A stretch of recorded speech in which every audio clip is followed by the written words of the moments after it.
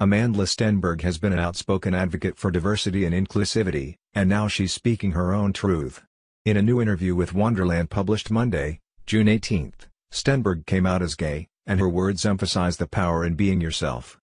The actor told the magazine, "I was so overcome with this profound sense of relief when I realized that I'm gay, not bi, not pan, but gay, with a romantic love for women. All of the things that felt so internally contrary to my truest self were rectified as I unraveled a long web of denial and self-deprivation."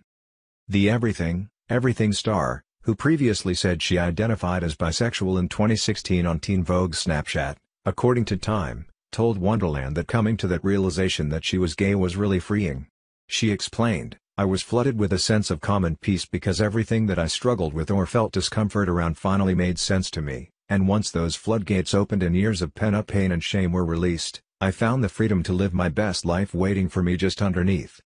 The 19-year-old, who got her big break playing Rue in the Hunger Games, said that growing up she always connected to the poetry of lesbian writer Audre Lorde, and looked up